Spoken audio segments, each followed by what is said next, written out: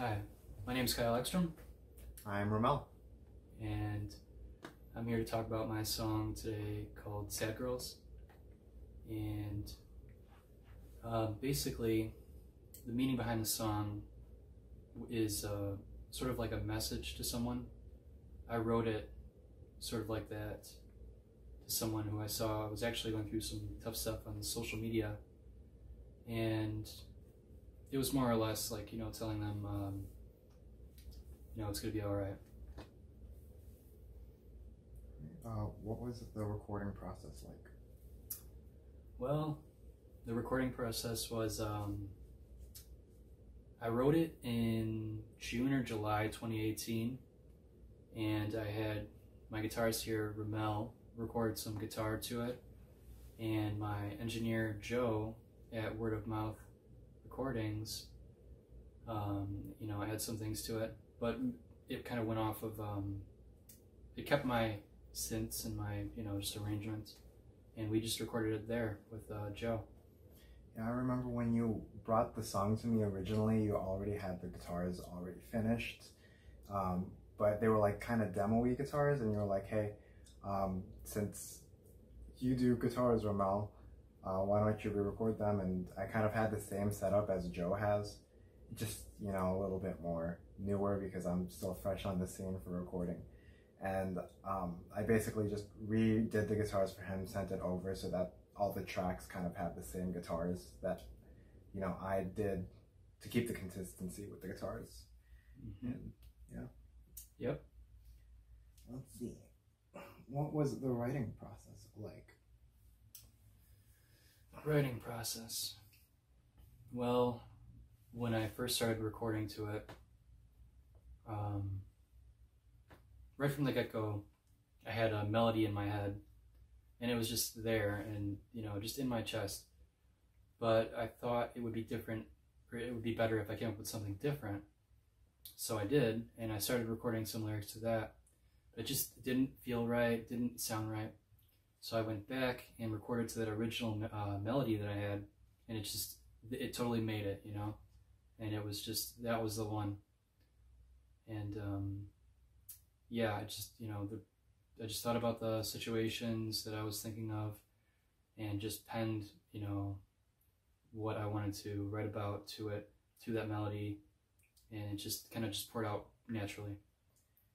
As far as like the instrumentation for the song, like I said, I did the guitars for the song, like re-recording the guitars, and I remember when you first came to me about it, you also wanted me to do the bass for it. Mm-hmm. And fun fact, when you asked me to do the bass, I was too lazy to replace the strings on my bass, so I was like, you know what, this song would sound really nice with an electronic bass, and that's how the bass of that song kind of came to be, because I was just lazy. And it's there's natural bass in there too, I think, with the electronic bass. Mm-hmm. One of my favorite things about that song is the synthesizers, the synthesizer lead. That's one of my favorite synths. I was just looking for a particular sound when I first wrote it, and I found this sound, and it was just almost like a detuned lead, and there was just something that spoke to me when I heard it, and I just knew that I need to use this sound on this song, and I just, I knew it right away when I heard that synth, that this is the one for this song. And that was with Splice, right? With Serum? Yeah, I think, yeah. Not sponsored. All right. Who did you work with? Okay. Well, me and Ramel here worked on the song. Just writing the instrumentation, and I wrote the lyrics and melody. And Joe Scaletta of Word of Mouth Recordings, recorded it when I recorded it, and just helped a little bit, with some other things, a little bit of structure here and there. And Christopher Crummett of Interlace Audio did the mastering, and I think he's in Portland, Oregon. Portland. So yeah, when we were done, I sent it over to him for mastering. Shooting the video was pretty interesting.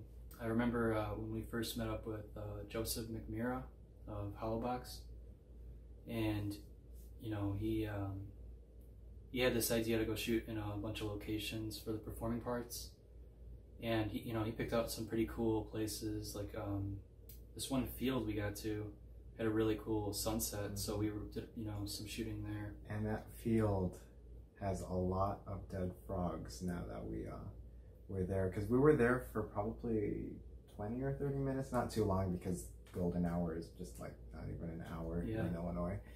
And when we first got there, I was in the car with Kyle, and the videographer was in another car, and he kind of just sped off on this like one random road in like the middle of nowhere, Illinois. And we were like, where did he go? We had to try to catch him. Yeah, he ended up calling us too. Yeah. And he's like, hey, I stopped up.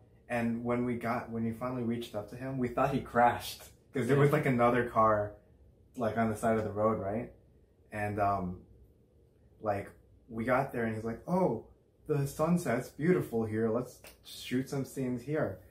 And there was a point during editing that we were even like, are we even going to use these scenes? Yeah. Because a lot of them were like dark, and that was like the scenes that were like in the sunset of that video. There was a lot of just like, like the darkness kind of, it didn't really ruin it, but like the color correction just fixed it. We were just really unsure of like what we were going to do, and but everything worked out. And then for the other scenes, I shot it with Rachel V, who's a model and actress, and we kind of like set up sort of like a little set type thing, and we just kind of rolled with it. And like I had a couple ideas, but she came up with like pretty much everything, and she was really just pretty much directed it, so that was cool. And putting the clips together, everything just worked out, and the narrative and the performing parts just kind of just played out really cool. So my question is, since I wasn't there when you recorded with Rachel, that's her name, what was, like, I kind of heard that like she kind of directed it, and kind of, was it a surprise when she did all that crazy stuff with the... Yeah, I didn't expect her to have all these like ideas outside of what I had, and it was really cool. What was your reaction? I was surprised, and like when I saw some of those clips, like it like gave it a better narrative, and it was really, it made it like pop, sort of, Yeah, I know when I saw it for the first time, I was not... Yeah. I don't know. It's very surprised like too. Abstract, and has a bit of its own aesthetic to it.